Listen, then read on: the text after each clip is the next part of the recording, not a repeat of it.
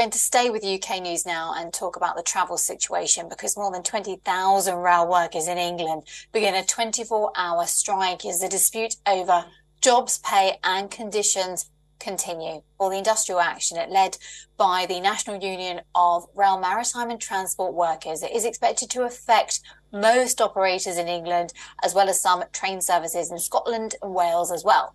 Now, the rail strikes, they clash with school holidays in England and Wales. It's also expected to cause major difficulties to people travelling to events in London this weekend. Now, this includes the football fans travelling to see the Manchester Derby and FA Cup final at Wembley on Saturday, or the tens of thousands of Beyonce fans hoping to attend one of the shows of the singer in the British capital. Well, rail operators have urged the passengers to plan their journey before travelling.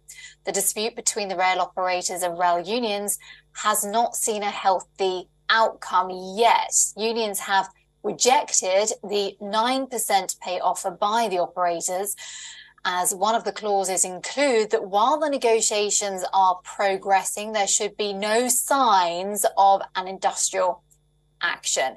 So nothing agreed just yet. We've got our correspondent Alex Isaac joining us live from London. Well, as we know, it's going to be a weekend full of fun. We've got the football, we've got Beyonce, we've also got the school holidays as well. Do you think this is maybe just a coincidence, or do you think it's being done on purpose for full impact? Well, it's definitely been done to try and have the greatest impact, definitely, across all of the country. I mean, I'm here at Waterloo Station, and of course, this strike doesn't look extremely big, but the protesters are on picket lines across the country, trying to not just get that pay rise that they say they want, but also to ensure the jobs for the future. They're claiming that the government is trying to cut down on train drivers and those assisting passengers on the rails, and they say that means it is unsafe. Now, specifically, they do many of these pickets and strikes when there are things happening in the UK, because they are trying to make the government aware that something needs to be done, and they want the UK public to stand behind them and also push forward for the government as well. However, the last Ipsos poll we saw in March showed that people are actually declining with their interest in this particular strike. Only 32%, that's 1 in 3 people in the UK,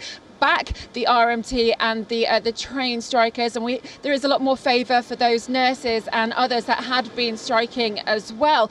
But when it comes down to this weekend, today there is a service on some train lines, and there are a very much reduced service. But tomorrow, on Saturday, there are no trains across a number of train lines. So if people were trying to head into London or head out to the countryside or try and enjoy their weekend or had anything planned, then sadly that won't be happening. So many people have been very frustrated and very stuck over this weekend, and as I said, I think this support for them is waning a bit, and there is fatigue, strike fatigue, for people who just want to get about. Cost of living is affecting everybody, and of course if they can't get to work and they can't enjoy themselves, then the people aren't going to be backing the strikers. And the government keeps repeating that they don't have the money and that they wanted to get the unions around the table.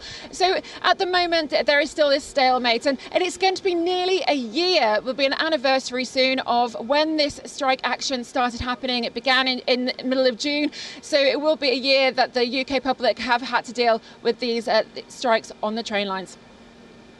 Yeah, it feels like it's been going on forever, actually, to be honest. As we know as well, people are struggling with the cost of living crisis here in the UK. So if you already have a ticket to the football, Beyonce or some other event in London, you're going to need to maybe get a taxi or hire a car. Very, very expensive. Alex Isaac, thank you so very much indeed.